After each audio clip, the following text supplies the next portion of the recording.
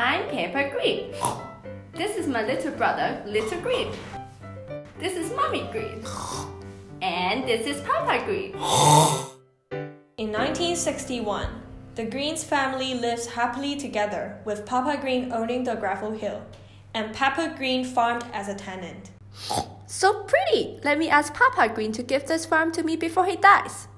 Papa, are you giving the farm to me? Son, this is an option. Oh, OMG, I love you so much. Please take good care of the farm. Okay, I promise. After Papa Green gave this option to Green, he didn't register the option.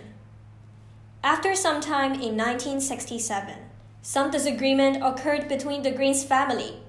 Papa Green wishing to deprive Green of his option and sell the gravel hill to Mama Green. The option to Green was not registered. Let me sell this to you, Mama.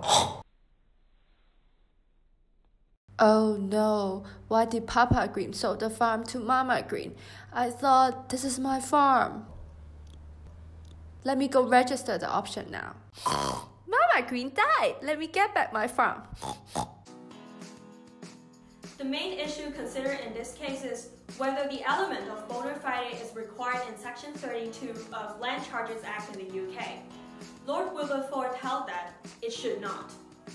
He said that such omission was a deliberate one by the Parliament, since such a requirement would involve different inquiries into the purchaser's motive and state of mind. In this case, the reason why Lord Wilberforce has to determine the issue is because there was no express requirement of such in the statute. However, the important point to note is that there is no equivalent provision in Hong Kong. The law we're concerned here in Hong Kong is the common law concept of bona fide purchaser for value without notice, or a similar statutory provision of Section 32 of the Land Registration Ordinance, where bona fide is an express requirement.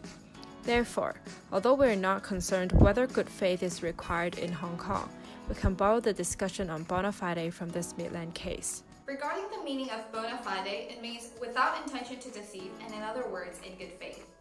Lord Wilberforce held that such an equity concept governs over purchaser's conscience. It would be a mistake to suppose that the requirement of good faith extended only to the matter of notice, or that, when notice came to be regulated by statute, the requirement of good faith became meaningless. Further on that, as ruled in an earlier case, Pilcher and Rollins, good faith is a separate test from the existence of notice.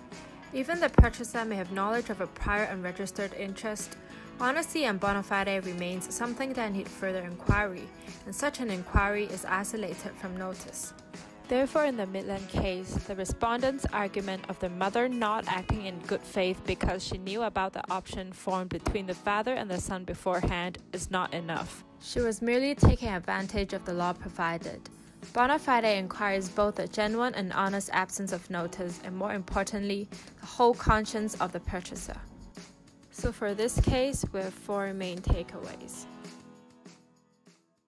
Today we'll talk about equity starting. What is it? Purchaser.